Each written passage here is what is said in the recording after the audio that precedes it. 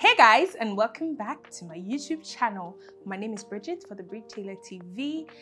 And if you haven't subscribed to my channel, subscribe to my channel, like my videos, you know, the whole shebang, like do that, you know?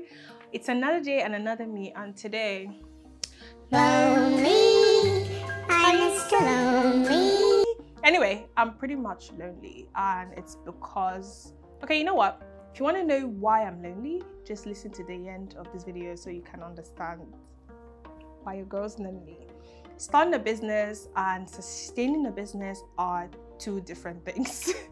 Starting a business, great. Maintaining business success is not a walk in the park. And trust me, I'm in that park and I'm struggling to walk.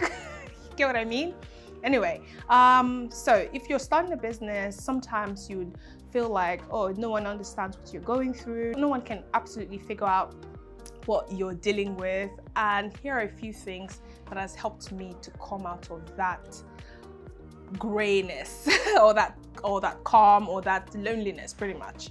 One of the things I've done is found a community of people who are of like minds, people who absolutely understand what I could be going through, or people who can actually deal with the things that, or the kind of information that I share in regard to business stress, business success, or business failures. You get what I mean? Another thing that I have realized that helps me is changing my routine. As much as I really like routine, I like to be organized, I like to be in control, you get what I mean? I like to, oh my God. I like to be in charge. I like to absolutely know what I'm doing, the next 4 or 5 steps ahead, right? But some of the time, changing my routine helps me to calm down. It reduces anxiety.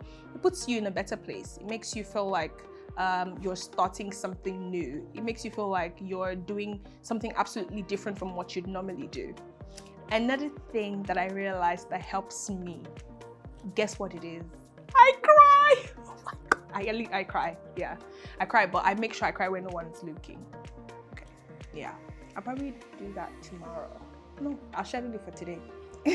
Anyway, cry, absolutely cry. Try to find someone or a therapist. I don't know why a lot of people shy away from going to therapists.